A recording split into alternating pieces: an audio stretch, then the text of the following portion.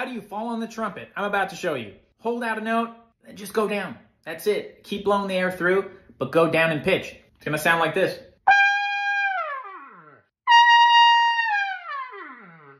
You can use the valves to help create that sound.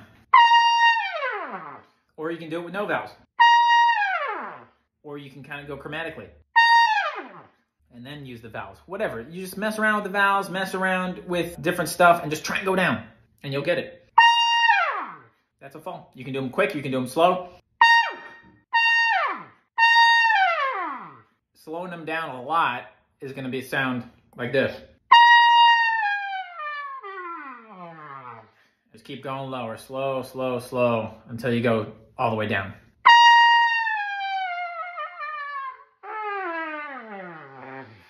And that's how you fall. Enjoying this content? Give us a like and a follow, and check out all the free guides in the bio.